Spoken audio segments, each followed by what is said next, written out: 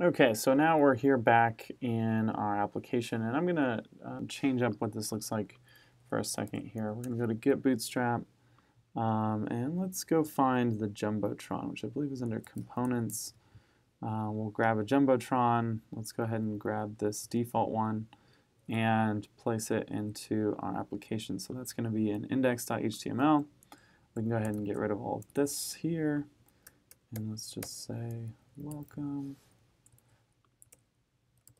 This is just a clone. And let's say login. We would go ahead and set this up to log those people in.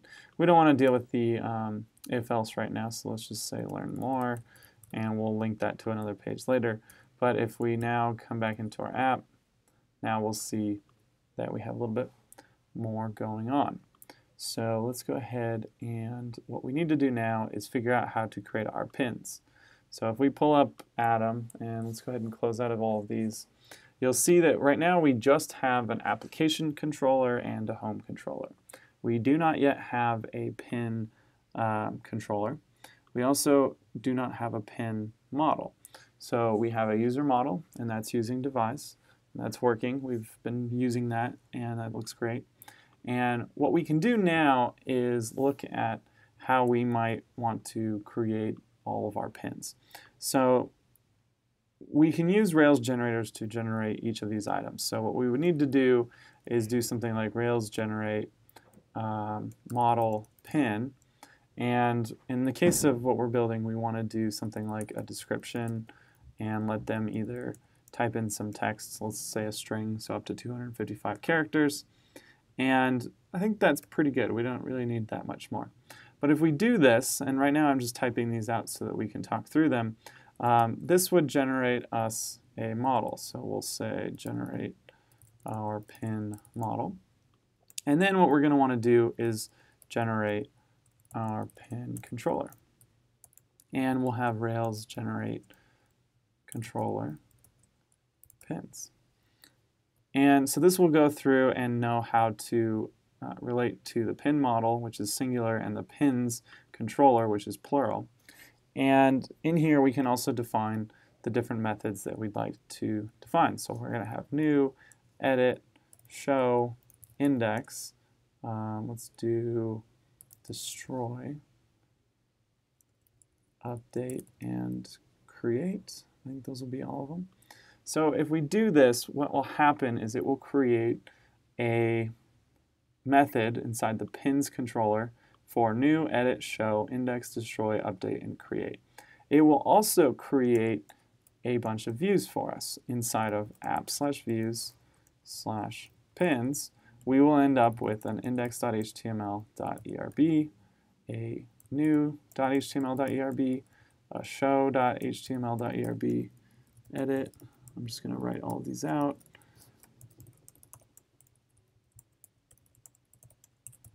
And this is because we're telling it to create all of these things. Now, most of these we do need. Index, new, show, edit, we need to have screens for. Destroy, update, and create. These are things that are going to happen on our controller, and we actually don't need any views for. So we can actually get rid of those. So if you were to do this, and you can completely do this the way that I'm showing you now, is you can generate the model and generate the controller, delete the views so that you only have these 4 views, and you can start to then flesh out each of these new, edit, show, and so forth, as we've done in the past with our Rails blog example. So you'll have to write the code to show something, delete it, edit it, and so forth. Now, that is a good practice to do and something that you should get very comfortable doing. But I also want to show you something that is in Rails called a scaffold. And what's really cool about this is that it's going to generate all of the model, controller, and views that we need, but it's also going to know that we're creating this resource that has these functions and actually fill them in for us using the data that we pass to it. So in this case, a description that's going to have a type of string. So the way that scaffold generation works is that we're going to pass in a singular name. So we're going to do something very similar to model here, but we're going to do pin and then description string. And this will generate our pin model, our pins controller, which will be capitalized like this. This will be our pin model and our views. So let's go ahead and run this. I'm going to go ahead and keep this up on the screen here. So I'm still in my project. I'm going to go ahead and run that. And what will happen is that we'll see a lot more has been created than when we do the standard generate model, generate controller. And the reason for that is if we go look now at our pins controller, you will see that we have a whole bunch of code already defined for us. So in here we have our index, we have our show, we have new, edit, create, update, destroy. And then we have a couple things that are helpers for us. So we have set pin. We use this to be able to, at the top of each of these methods, actually go out and get our pins. So if you'll see at the very top here, before action set pin on show, edit, update, and destroy. So what that does is that actually preloads what @pin is.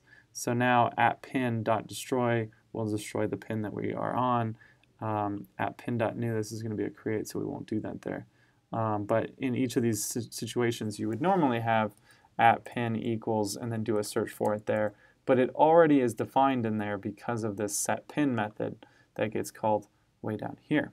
So pin.find params ID. Same goes for edit, update, and destroy.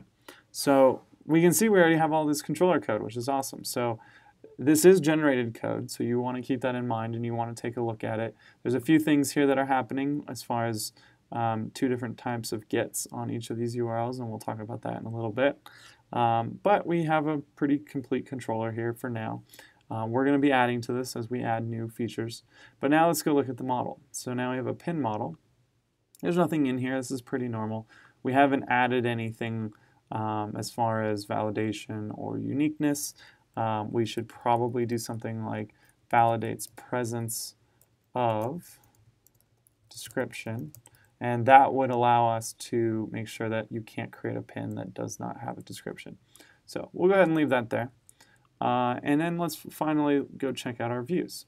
So now we have this pins view folder. And inside there we have all of these items that we need. And you'll see that it's already got for us a form partial. So this form partial is being used. And again, it's been generated, so it looks pretty similar to what we would have written ourselves.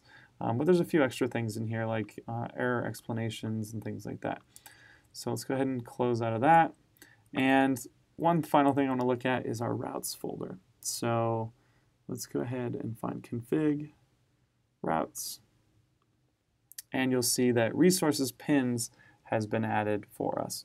So what that means is if we run rake routes,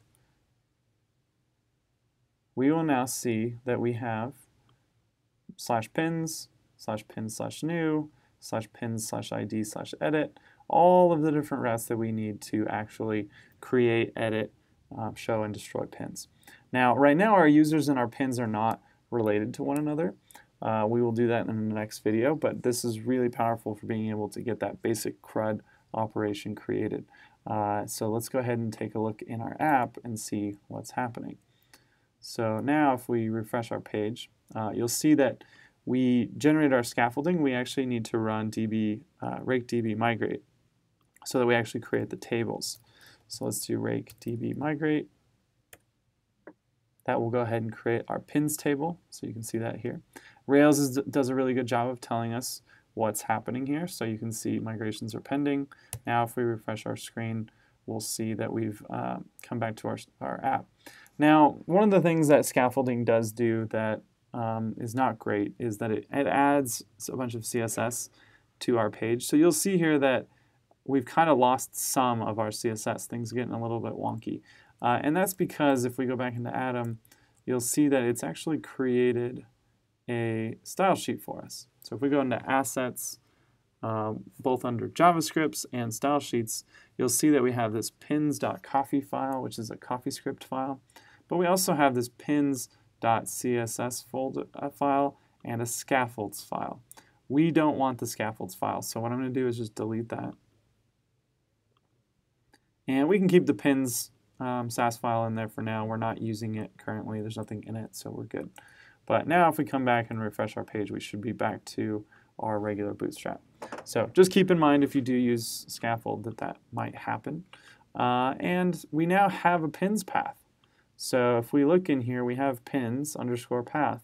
So we can link this link up here, this pins tab, to our pins. So let's go ahead and do that. I'm going to go ahead and close this out because we don't need it anymore. And let's take a look at our layout. So under layouts, application.html.erb, here's that pins link. So let's go ahead and get rid of our href and do a ERB link to. We're going to go ahead and do pins. And let's see, let's keep these all standardized. Let's do single quotes here and single quotes there. And we now have access to pins path. So now we can go ahead and refresh our page, click on pins, and you'll see that we have /pins is taking us to pins/index or pound index. So that's going to be the index method. And you'll see here that we're just going to list out any pins that we have. We automatically have a link to new. So if we do pins/new, and then you'll see that we have our description. So we can go ahead and say, this is our first pin. Go ahead and create a pin. And pin was successfully created. That's our notice warning that we have flashing on our screen. And then here's description. This is our first pin. We can edit our first pin. This is our first edited pin. And you'll see that it updates there. If you click on back, it'll take you back to this pins tab. And we'll want to actually set this so that if you hit pins, that the active tab is going to move over and so forth. But that's all just pure CSS, so have fun with that. But here you'll see that here's our first pin. We are in some kind of table, it looks like here, with show, edit, destroy. So if we come in and make another pin,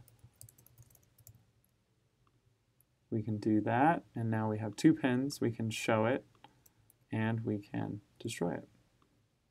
Pin was successfully destroyed. So really powerful. The scaffold has created all of those things for us, and we want to be able to maybe show these off in a different way, but we first need to associate our pins with our users. So right now, you notice up here, we're not even logged in, and we're able to view all the pins, create pins, destroy pins. That is not really what we want to happen. We want to be able to maybe we let logged out users see the pins but not interact with them. So we might keep the index page, but there's a few things like show, let's say like edit and destroy and create that should not be accessible to outside users. So in the next video, we'll actually go in here and link up our pins to our users and take a look at what devise will give us to be able to do that.